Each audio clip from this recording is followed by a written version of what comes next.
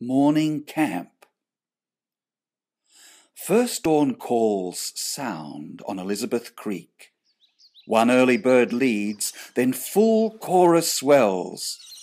Breeze flutters grey-green leaves, dry branches speak, their creaking protest wreathed in morning smells. Bacon on the campfire, smoke drifting high, across the creek shrunk now by thirsty drought. Water sparkles bright as sun climbs the sky. Wind willies whirl red dust and leaves about.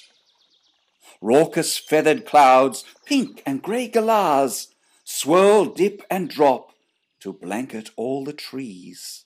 Loud screeching rises from the cooler bars, carried into camp on the lifting breeze. Squabbling rainbows of lorikeets fly down, bright jewels of the outback set in brown.